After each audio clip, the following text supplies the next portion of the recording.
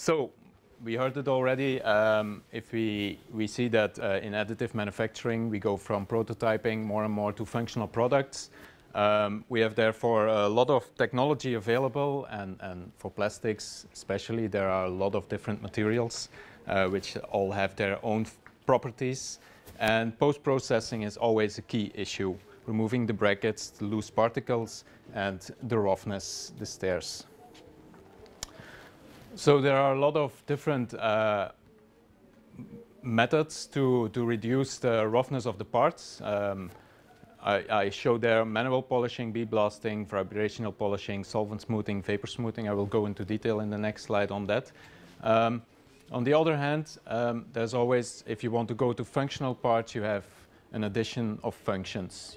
Mostly you want to have, depending on the application, you want to have a color on the surface, or you want to have maybe something that's hydrophobic or hydrophilic, or which is UV blocking. So there always has to be functionalization, and that you can do with coatings or with metallization. Yeah. So if you look at the post-finishing of plastics, like I said, there are different technologies. They all have their advantages and disadvantages. Manual polishing, that's the first one, and that's one that's used a lot. Of course, it's a good technology that's suitable for all techniques, but it's time-consuming. It's expensive because you need a lot of labor time. It's difficult for inner places, and it's very difficult to do mass finishing, of course. If you look at bead blasting, there are a lot of different particles that you can use, going from mild to harsh, depending on the material that you are doing. There are durable plastic beads. It could be automized, but that also depends on the part size. If you have a lot of small parts, you can do it in an automated way, more or less. If you have large parts, it will be more difficult. The vibrational polishing, or the tribo finishing, it's a very good technique because you can put a lot of different materials into the system, and it works on itself. It's doing change of the roughness of the surface. Problem there is that depending on the geometry, the material that you have, the product shape, you need other material, other products that are other standing material. So for every product or every material, you really have to select again which abrasives will I use, how will I do the processing parameters. So if you have a lot of different products, it takes a lot of time to have the right parameters for each product. It's also very difficult to do sensitive regions if you have very thin lines like that, very thin shapes. And then we have the solvent vapor smoothing. It's a fast technology, as you can see here. It's a matter of minutes, but it's limited to some of the plastics. So you just put it in a vapor, chemical vapor, and the outer side is a little bit melted, chemically attacked. It can reach inner areas, and there are already industrial systems available that can do that. But also there you have to watch out with thin flat pieces that can go warping. If you have imperfections in the material, because you make a very high gloss surface, it will show very, very strongly afterwards. And also you have the safety and the environmental issues, of course, because you're working with solvents that you vaporize or dip. These are some, this is an example from a company that we got test samples, bead blasted fibro finish. You can see here our A value. There's also been talked about today about the RV, the valleys and the peaks. I have in my presentation, I look at the RZ, and the RZ is actually, it's a measurement for the difference between the peaks and the valleys and the peaks. So it gives you the height of the irregularities in the surface. Okay. As you can see here, like I said before, for the vibro finish or tribo finishing, after the process, you see that the peaks are gone, but you still have the valleys. Bead blasting, it limits the roughness. as you can see here, not as much as the fiber finish, but it's lower than you have initially.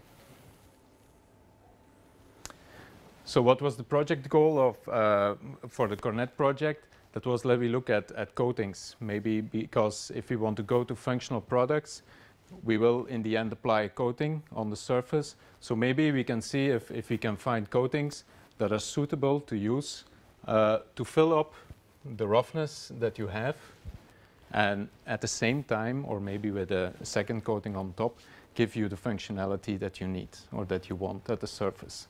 So you're not removing a lot of material from the surface that you first build up. You just fill up after getting rid of the loose particles, of course, and then go to a smooth, flat surface. A lot of things, of course, like you see here. If you are going to use coatings, you have to look at the viscosity.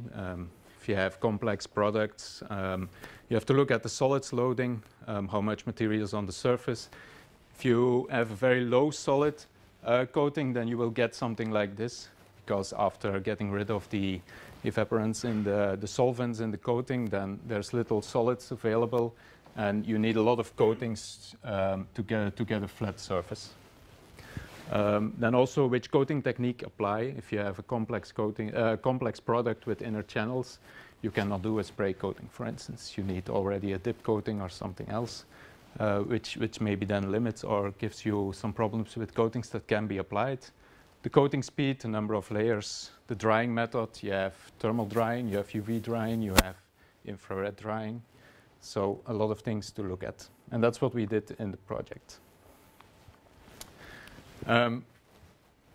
The products that we looked most at are SLS products. We first started using this system that they have here at Cirrus, the EOSP 319. The material we used was PA12. Layer thickness of the products was 120 micrometers. So what did we do? We looked at the initial roughness, and for the test samples, that were initially parts that just plates 10 by 10 centimeters. You can see here, some were put horizontal in the machine so that you have, as you can see here, a low roughness because the samples are in plane when you are building up the product.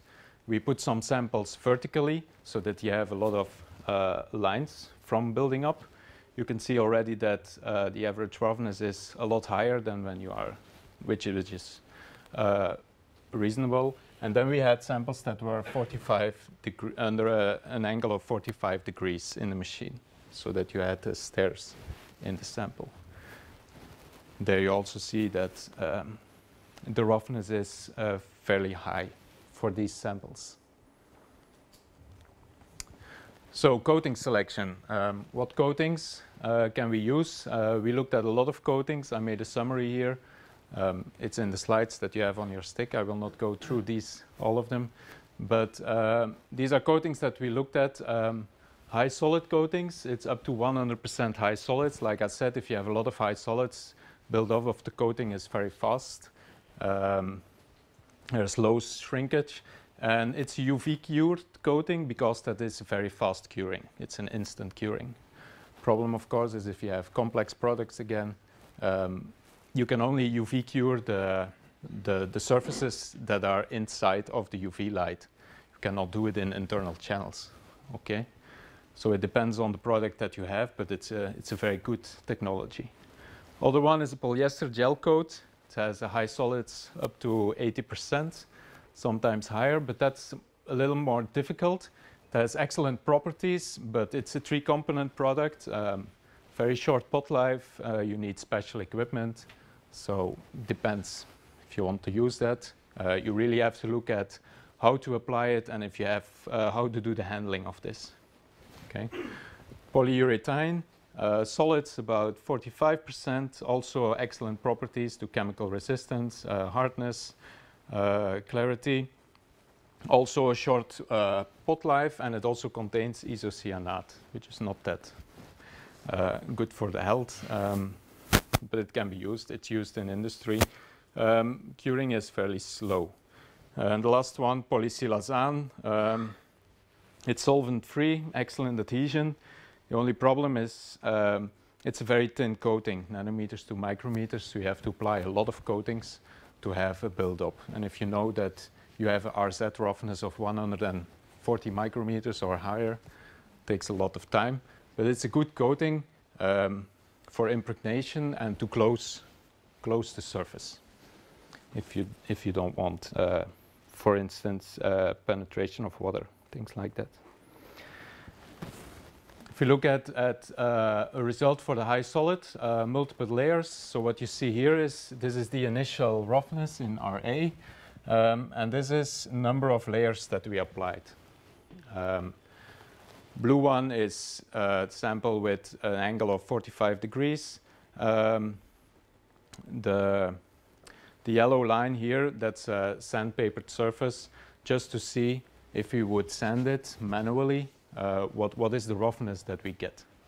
Because that's also one thing that we learned in the project, is that if we ask the companies that were in the steering board of the project, if we ask them what's the roughness that you would like to have in the end, that's a very difficult question.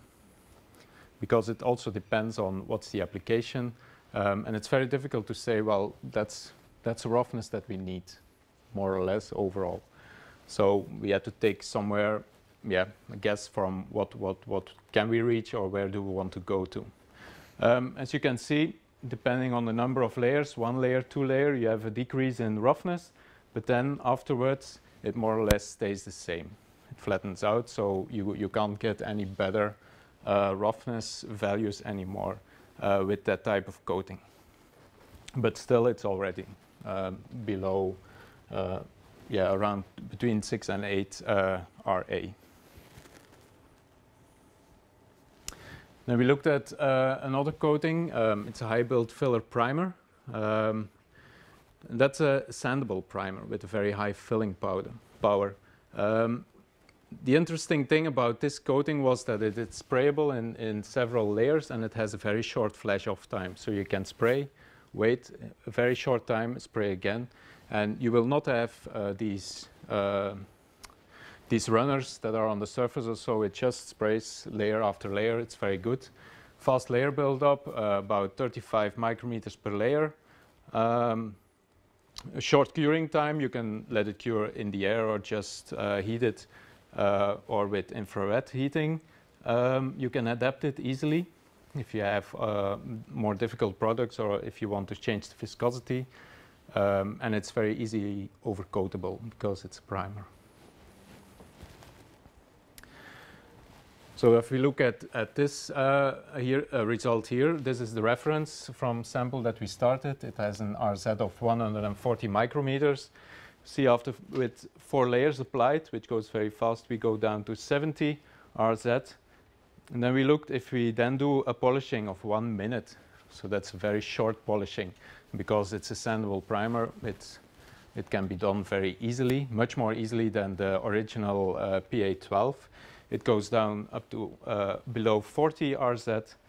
If we have 7 layers, we are at 20 RZ. 7 layers, 1 minute wet polishing, we are below 10. And then with the top coat, that's the red one here, which also flows out very neatly. We have a very low roughness. So we have, in the end, a roughness RZ of 5 micrometers and an RA of less than 1 micrometer, which is a good result for this, I think. We also looked later in the project to new technology, Protways, ProMaker P1000. Same material, layer thickness of 100 micrometers, but overall quality was better than with the other machine. There we looked at the vertical sample, and you remember with the first machine we were here around 150. Now we are here at 125, 112. So it's a better surface quality. But if you look at coating of the samples, comparison with the old ones, so these are with the new machine. This is with the older machine. You see that when applying 4 layers of the primer, and with the polishing, that it doesn't make that much different. You can see a difference if you have one layer or so, but if you have the 4 layers, it doesn't make a difference.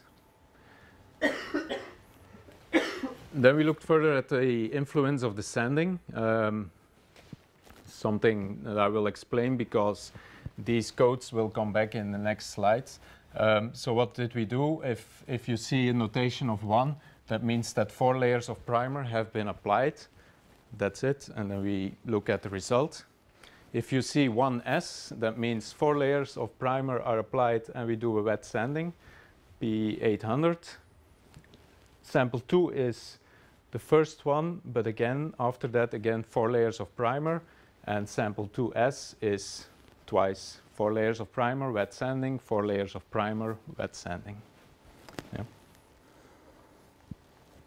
So if you look here at the sample where we look at a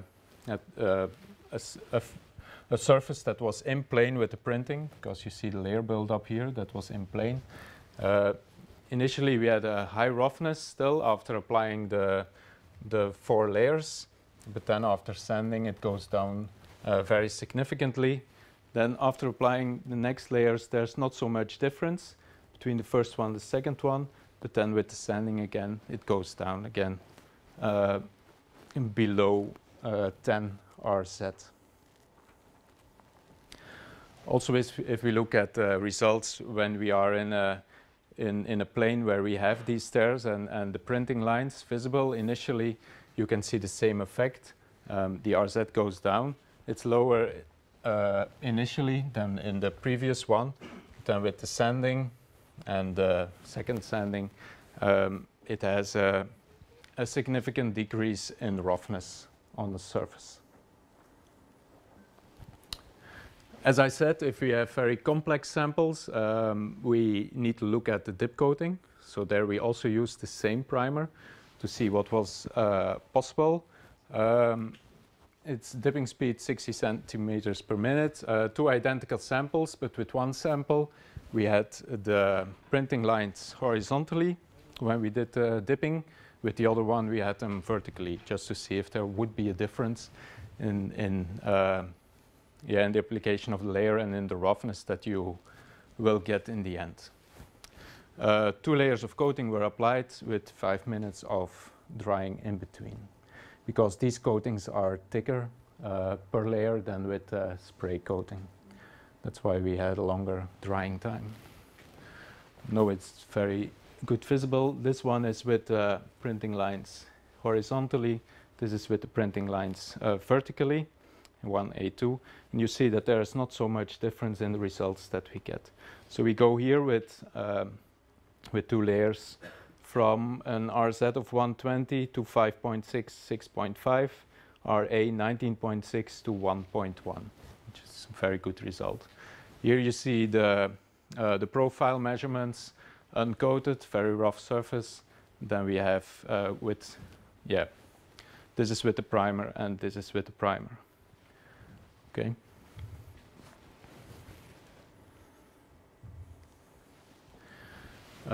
This was a sample that we chose, a specific sample that was here available at Cirrus with internal channels inside the sample, just to see what would be the result.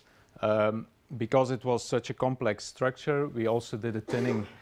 We added 40% of thinner to the coatings to make it better flowing. And we dipped 1 layer. Also here, I think it's visible. This is made with the EOS. You can still see the printing lines here with the ProMaker, because the quality of the sample initially is better already. Lines are much less visible than before.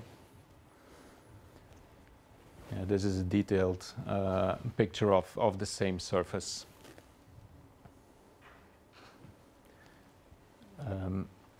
This is when we have dipped 2 layers.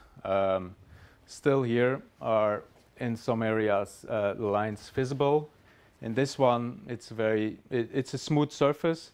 The only thing that you can see in this picture is that on the edges there is still some work to do. So that's something that we have to do manually, because sometimes it's very difficult or you should be able to rotate these samples to prevent for this, because it's thicker layers. So here you have a little bit of runners, but you can also say, well, the only thing I have to do is to work on the edges a little bit, because the rest of the surface is coated well. This one is then reworked, and then with a top coat added, which has a color and a scratch resistance. And this is done. It was a spray coating, it says, but it's dipped. You can see that the internal channels are also coated. It's the same coating used for this project. And I think the result looks very, very good on this. We also looked at spectacle arms and how do you call it in English? The brill. Glasses. The glasses. Thank you. The glasses. It's made by 3D printing. We got sandblasted and vibrofinished parts. Here also we use the same primer as discussed before with 20% thinner. We did dipping manually. It says no corona treatment, and that's also something that we looked at. I didn't discuss that before, but normally if you have plastics, you do a corona treatment to have a good adhesion. Now these surfaces are very rough, so there is a good mechanical adherence with the coating. So we don't see a difference if you would do a corona treatment beforehand or not. So the adhesion is very good. So we added 2 layers and no sanding. So these are the results. You can see for the sandblasted part, we go from an RZ of 138 to 4.6, and for the vibrofinished part, we go from 94 to 5.4. Okay.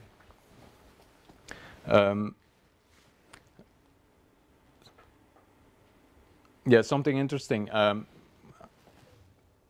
If you look at this, these samples came along with the samples I showed first. I will go. Can I go back to the first? So these samples came along with, as these were the test parts that came along with the spectacle arms and the glasses. You can see here, if you measure here, for instance, the vibro finishing, it's 6.5 RA. But if you measure it on the parts itself, it's much higher. It's about 10. So that also shows that very well, that depending on the product that you have, see it here, 10.3, that on the product that you have, that there is still a large difference what you can reach with the same process. And that's why it's so difficult to, if you have some value of RA or roughness that you want to reach, you really have to look part by part what is the process and what needs to be done.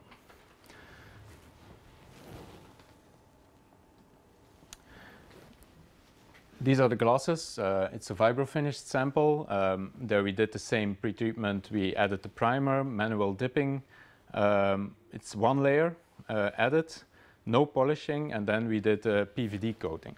It's physical vapor deposition, a chrome coating, just to finish the part and give it a nice look, just to show that it's possible to do that also on this primer coating. I go through some cases now. This was a typical sample that we made for the project, just to have different surfaces and to see how the treatments would be, what would be the roughness on these different surfaces and angles. In this one, we looked also at PVD and metallization. So first we have the primer applied, then we do metallization, which is very short and gives you a sub-micrometer thickness of layer, and then we do a top coat just to protect that surface. So a primer is applied, and then the polishing was done. So 4 layers of primer, polishing, 4 layers of primer, polishing, and then half of the piece is coated with PVD. So you can see the difference. What you can see here is that in the end, if you do a lot of adding of layers, that the small features that you have here on this angle, in the previous slide you can see that was, these were small flat parts, you lose them because of the adding the coating and then polishing it. It's very difficult to keep them. But for the rest, it's a very good result. Another one is done with a lacquer, where we did the same, but where we also did a half finish with the different coatings. I think in the slides that you have on the stick, you will see it better. This part, there is just a top coat applied. On this part, there's a primer and a top coat, and on the side, there's primer, a polishing, and a top coat. And you can also see at roughness values that they go very low and that you get a high glossy result in the end. Also here, again, you see that you lose here the small features that you have on the angled edge. Then we also looked at metallization. There we worked together with Autotech in the project. We did the smoothing of the surfaces with different finishing, 1S, 2S, and this type of products. And the trial was to see if we also could do a plating of copper or nickel or chrome with these products that we have. This is an evaluation of the metallized sample, so we could apply it. The adhesion was good. Here you see if there is no primer applied, what is the result and the roughness in the end. The vertical distance here is 25 micrometers. Here it's already lowered to 10 micrometers, and this is 5 micrometers, so it gets very smooth, depending on the pre-treatment that it had. This one is with twice 4 layers and sanding. You can also see here for the different samples how the roughness decreases. The only thing is that if you look at it very visually or optically, here in the side you can see it depending on the light. In the end, if you have imperfections in the surface, there's always still, you can very little see that it has been a 3D printed part somewhere. Yeah.